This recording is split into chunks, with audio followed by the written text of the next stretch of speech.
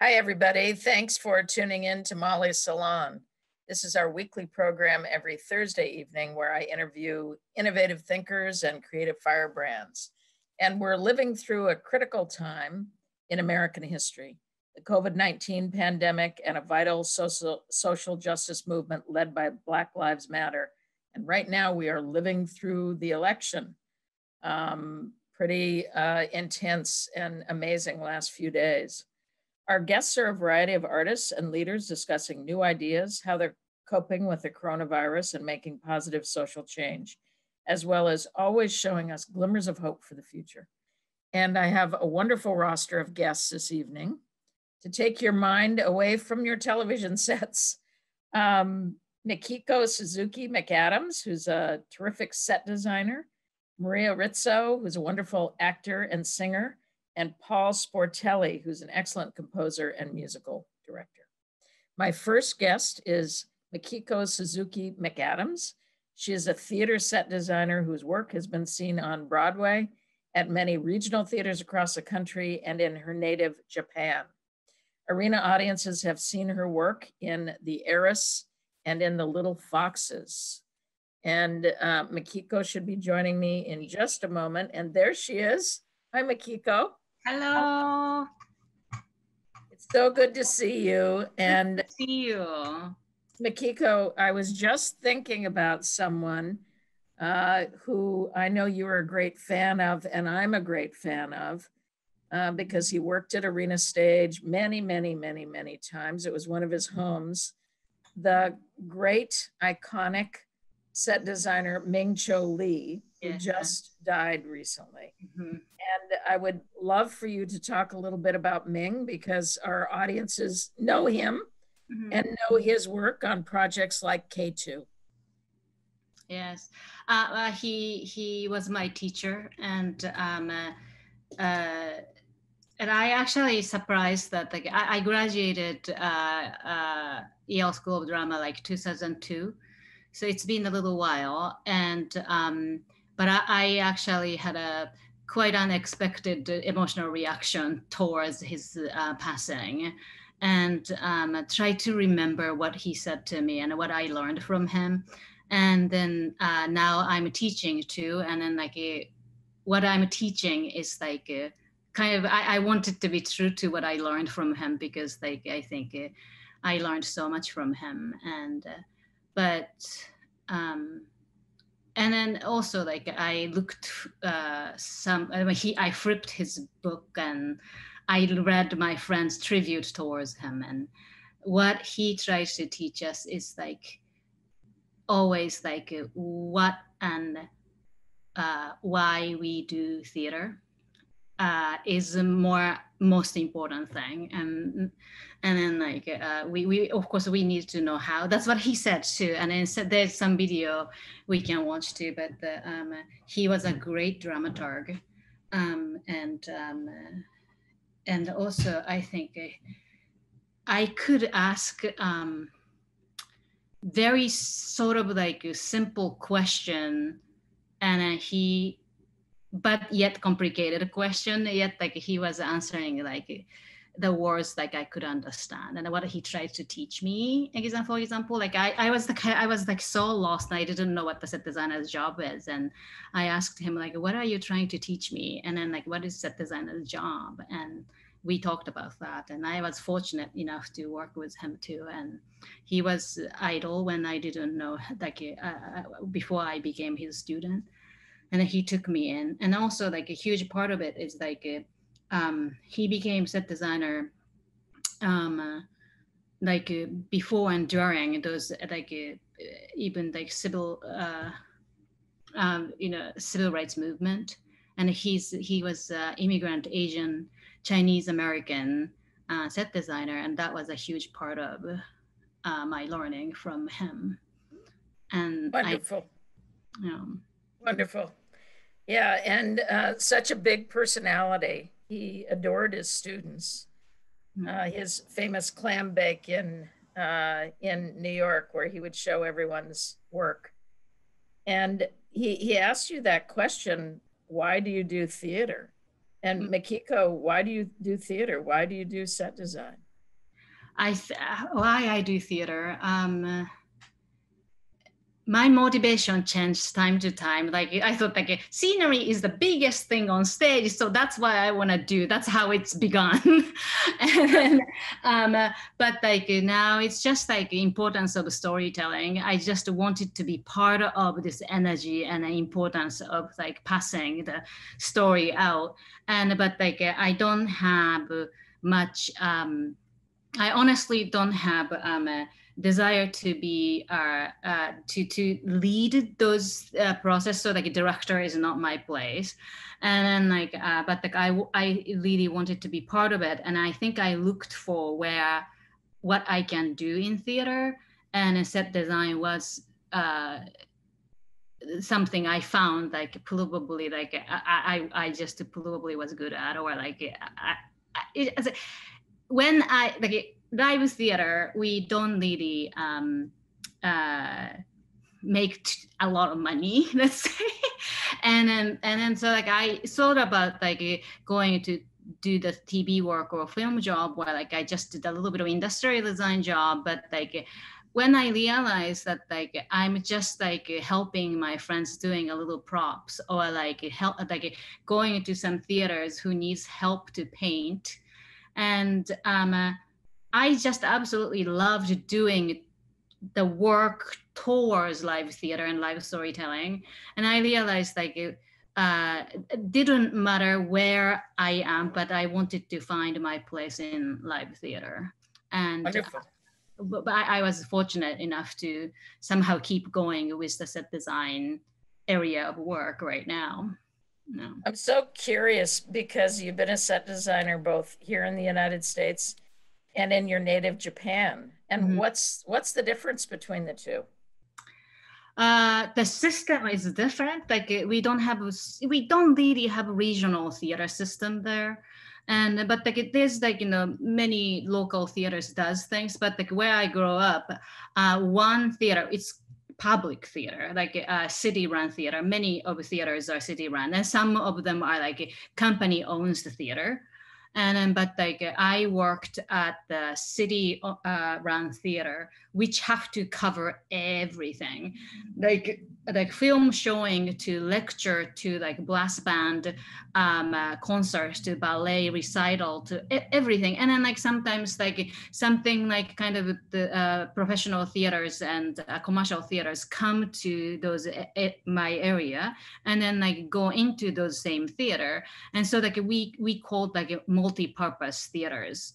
Like there's so many theater like that, but like in Tokyo, like capital, like they have some theaters like 100 seats theaters to do small play, or there's much more like specifically built like this is for the opera, or so it's a different, very different there. And when I learned about the regional theater system here, like I thought it's just kind of amazing, like how regionally artists are putting that, or artists and then like producers are putting efforts to reaching out to the community more very differently from like where I was. Wonderful. And Mikiko, I see we just have 1 minute left. Oh. It's already gone so quickly, but I would love for you to talk about where are you finding joy these days? These days, you know what, like at Zoom, like it's so many Zoom meetings, but like I reconnected with many friends I didn't have time to, or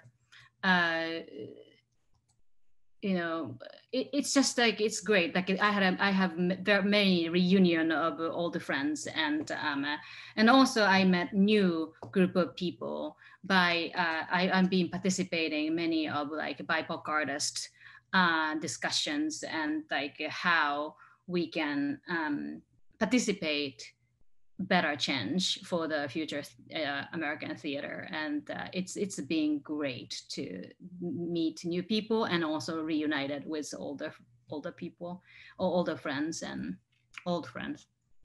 Wonderful, Mikiko. Yeah. It's great to talk to you. Good to And I talk to would you. Thank you for having me. absolutely. And your work is beautiful, and I can't wait to see it again on stage. So thank you Thank for you. coming Thank on. you. Bye. So wonderful. I think Mikiko is exactly right. When we look at the strengths of this time period, being with family and friends in a whole different way than we were before is got to be one of the strengths. Maria Rizzo is an actor and a singer. She performs all over the Washington area, including Signature Theater, Olney Theater, Keegan Theater, among many others. And arena audiences will remember her from Anything Goes and Fiddler on the Roof. And Fiddler on the Roof, I feel very happy because when I cast Maria, I must have cast her perfectly because I cast her with a young man who became her husband, Kurt Boehm, in Fiddler on the Roof. So I guess I'm the matchmaker. You did it. We say it's your fault, all your fault. And now I'm stuck, married in a pandemic. He's either going to divorce me or impregnate me. I don't know. Well, one never knows with you, Maria.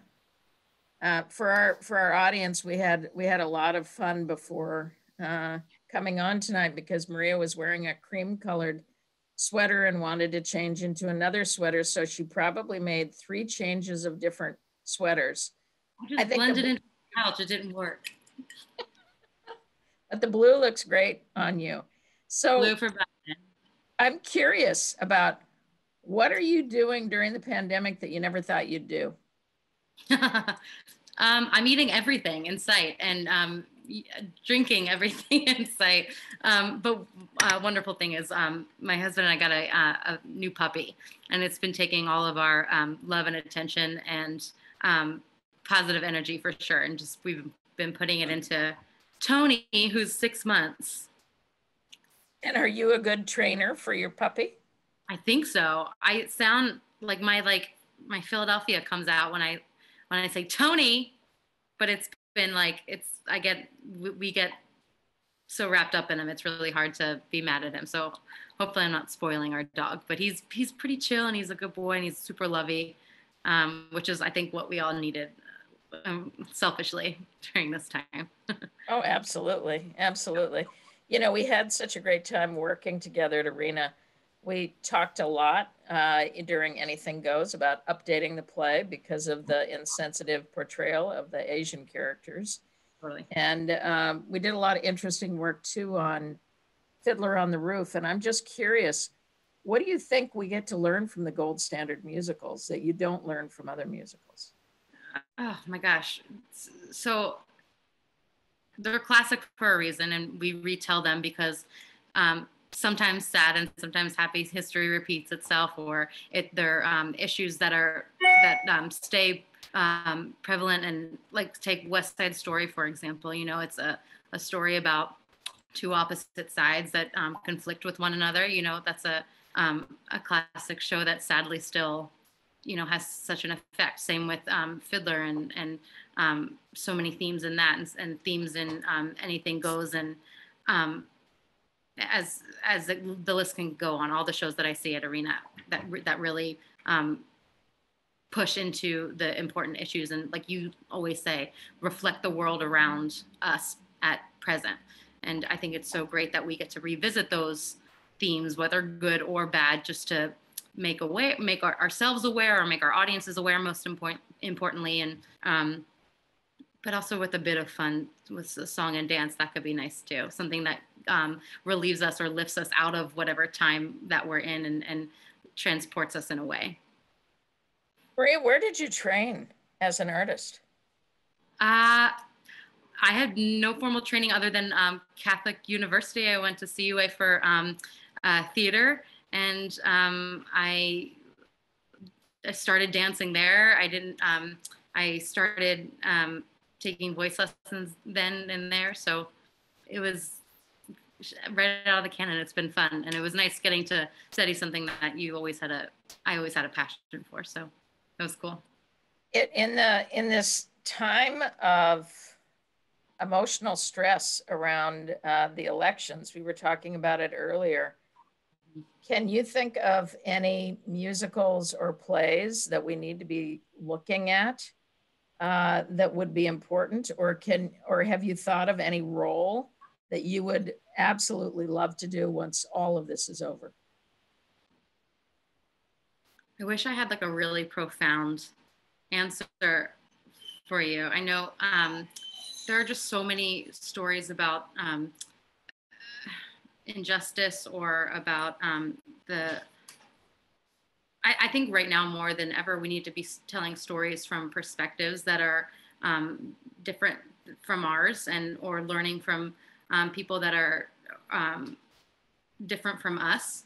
And while, yes, it reflects the world that we live in, trying to bend a little bit as well, and trying to push the narrative of something that's maybe uncomfortable for a second, but can be done in a way that that tips the scale maybe. And even if they are like those gold standards and stuff, trying to visit it from another light even. I want to do Maggie the cat from Cat on Hudson Roof, but I'm trying to think of like something that that is, like I said, more profound, but it would be a great role for you. Well, I kind of have a sneaking suspicion that the kinds of projects that we're going to want to see when this is over is a combination of soul and champagne, because what happened in 1918 is 2 years later, it was, the roaring 20s. Right. So I think that there's going to be some part of what happens where we're just going to want joy and pleasure. Exactly. We're just going to want to move into that.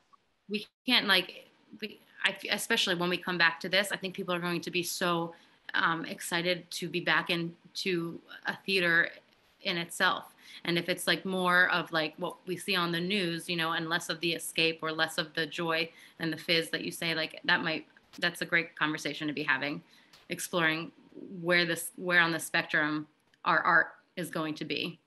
Yeah. I mean, I actually think it's going to be, a real combination of those two. I know that Kurt and Laura are there. And do you want them to poke their heads in to say hello to us? He's so jealous. Are they there? Are they there? Laura is here. She's going to come on. Kurt just took Tony out for a walk because he was being a little butthead. But all right. I was not. All right, there she is. Hi, how are you? It's so good to see you. It's so good to see you. This is Instagram, and then this is reality. Get out of here. Well, I was literally on the floor. We were just like talking. I was like, I was like, I don't even know how to do makeup anymore. And we were laughing with each other. Laura's in my pod, and we've been very safe with each other for the last couple months and stuff, just being super cautious and aware, especially of each other's families and what have you. But it's so good to have people you love around. Well, you got to have those pods, right? You gotta have them. You have to have the people who are taking it seriously, both for your soul and for your health, right? Yep. And like it's, yeah. So what do you guys do that's really fun? Well, we just went on a little staycation. We left, we just had we left, we went so far. We went to Virginia, but it was, I mean, let me tell you, seeing the state turn blue again this round was certainly a relief, because we were in like middle of Virginia, and I was like, are we sure that it's a blue state? Yeah, Northern Virginia we're in a nice little bubble up here, for sure. And you drive about an hour or so, and it's not as nice feeling. So. Yeah, but our staycation was great in our beautiful cabin. It was great. It was so autumnal. So yeah, it's like it's really time to get out in nature, isn't it? Mm-hmm. You get out in nature and everything kind of disappears. It's like this. It's the saving grace too. Like, especially we were talking with Paul earlier, who's your next guest, but it's such a refresher almost to just turn off CNN or whatever you're watching and just walking amongst the foliage. It's so great. Well, you guys, time's over, if you can believe it. Love your yellow fingernail polish. Maria, just show it to our guests, would you? I need to get here. So you're catching me at the worst. I'm getting one tomorrow because they're growing out. It looks great. It's great to see you both, and I can't wait. See you both on stage. Love you. Love you both. Take care. Bye-bye. That's fun. I think there's a theme around friendship. Today we were talking about Mikiko and coming together with friends. And then, of course, we have Maria with Laura. Next up is Paul Sportelli, and he's a musical director and composer. He's a resident at the Shaw Festival in Niagara-on-the-Lake, Ontario, but works all over Canada and the United States. And I've loved working with Paul. And here he is. Hi, Paul. Oh, Paul, you have to unmute yourself. There you go. Hello, Molly. Yeah, there you are. Isn't that like the phrase of the last few months?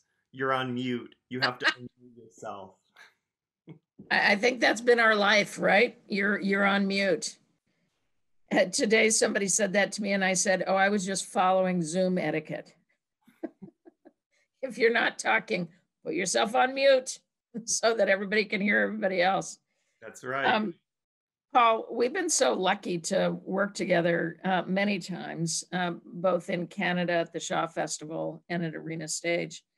And I really love your sense of the music and that you work so closely with the performers. And we just had 2 performers that you've worked with before, which is kind of fun. Talk to us about how you integrate character into music. Well, you're right, Molly. I love the intersection of text and music. And I like to really sort of drill deep and try to understand why the composer and the lyricist wrote what they wrote, the way they wrote it. And then to hopefully ignite something in the actor that helps them into their character, to use the actual primary source material of what, the composer and lyricist wrote to lead them into a greater understanding of their character. Well, you do a beautiful, beautiful job with that. So I'm curious, I just want to take a little right turn here for a moment. Okay. So you're in Canada. Yes. What do you think about the way American politics are being handled in the press, both in Canada and if you want to talk about the United States too, with everything that is so fraught in this moment? How are you following everything? I mean, you're an American and you're also a Canadian, so you live in both worlds. It is fraught. The day after Trump got elected in 2016, I got my online digital subscription to the Washington Post and the New York Times, which I read every day. I also follow the Canadian papers and the media. It's hard. I will tell you that Canada is very, very interested in this election and very interested in what's been happening in the States and very empathetic, I would say. But it's a crazy time. It really is. I think back to, we were doing Carousel. I think it was election night was our second to last preview. And it just felt like a gut punch. It was just crazy. So I would say my experience of the last 4 years, and I think many artists, is just like, what is your relationship to the news, to the media? How much of it do you consume? And when do you just need to turn it off? Now, do you feel the same way about social media, Paul? Do you need to turn it off sometimes, or do you let it go for a while and then come back to it? Are you the same way with that? I am, and what I've actually found during the pandemic is I've been a little bit more off it, and that wasn't a conscious decision. It was just something that started happening. Maybe at the beginning of the pandemic, since most of us found we had more free time, I might have been on it a bit more. On some level, maybe it just didn't feel right to be on that much more. So I think all of us just have to find our relationship with social media and what feels right in terms of how on it we are. Well, it must be really important for you to be off of it, Paul, because you are a wonderful composer as well. And to be able to have that time when you compose, you need to be introspective as opposed to extroverted, which a lot of social media is much more extroverted activity. And I'm really curious if you would talk to our audience about the newest project that you and Jay have been working on. Well, first of all, you're absolutely right about, I think all artists, writers as well as performers, they need downtime. I wish I could remember, I heard a great radio program and someone was talking about being in receiver mode or not in receiver mode. And I think when we're on social media, we are always in receiver mode. And I think it's really important sometimes to not be in receiver mode as an artist, to kind of just let things percolate, or to see, what starts to come up inside of you that might result in the next writing project you have, or what you bring to your art. In terms of the latest musical that Jay Turvey and I, my writing partner and partner in life, have been working on, is a musical called Eric with a K. It's based on the life of Eric Satie and his contemporaries. So we've been working on that for a couple of years and are just about to start a new draft. We've been away from the material for a while, and which is always a great thing, because then you can come back to it with fresh eyes, fresh ears, and hopefully take it to the next level. Beautiful, beautiful. I'm curious about conducting an orchestra in a pit, because it's nearly as close as people can get outside of a submarine. And what do you think is going to happen with the orchestra pit in the future? I bet you're thinking a lot about that. Yes. At the Shaw Festival, we're hopeful for a 2021 season. I'm hopeful to go into rehearsals at the end of March next year. But we've already been having discussions about moving some of the musicians out of the orchestra pit, so that we can have proper physical distancing. So yeah, it's not ideal. I love that submarine feel, as you say, of just all of us together in a room making music together. But that's probably not going to be safe. We'll keep looking at what the science tells us, what the protocols are. But right now it looks like we'll be moving some of our orchestra out of the pit, and for everyone's safety. Yeah, that makes perfect sense. Where will you put them? You'll put them into another space, and then the sound designer will make sure that everything blends beautifully. Exactly. Yes, I thought. Oh, I should mention that, because that's going to really confuse the audience here. But yes, they would be in another room listening to the show on headphones and watching a video monitor of me conducting, and then they would be playing, and they would be on mic. And so then the sound designer would be controlling everyone's sound. It's just that it's actually pretty common. There are many Broadway shows where the orchestra's in another building, yeah, or a faraway room. We even had some fun, didn't we, with Carousel, that some of us were in sort of the traditional arena orchestra pit, and some were way up top. And it was a risky proposition. I remember that first time in the theater when I went to give that first downbeat, and I thought this could just be a disaster, but it ended up being great fun, and it worked out beautifully. I remember that too, Paul. Paul, we just have a couple minutes left, and I would love for you to talk about either where you're finding joy these days, or if there's like a great book or great music that you're listening to. I will tell you where I am finding joy. In nature. Not that I don't find it in many places. I meet with my family on Zoom once a week now, and we're probably seeing more of each other and having more substantive conversations than ever. But when we all went into lockdown in mid-March, I started going on lots of walks, and to be able to watch early spring turn into later spring, into summer, now into fall, into winter, to actually experience like the same walk and how different nature looks, and how the days are getting longer, now they're getting shorter. I think one thing that's going to be hard for me is I've really gotten used to like enjoying a later dinner and sitting out on a porch and watching nature, watching day turn to night. And, that's not the life of a theater artist. It's an early-ish dinner, and then it's like, get yourself to the theater for the half-hour call. So we'll see how all that goes. But I have loved just really being a part of nature and observing the changes in nature. I just saw Maria sent us a note that said, yes, Paul. So I think she's enjoying nature too. I'm hopeful because I think that that's a common theme for people, is that as we look at and grapple with climate change, that people all over the world are in a whole different place because of the pandemic. Very true. Yeah, I think so. Well, Paul, it's been so great to talk to you.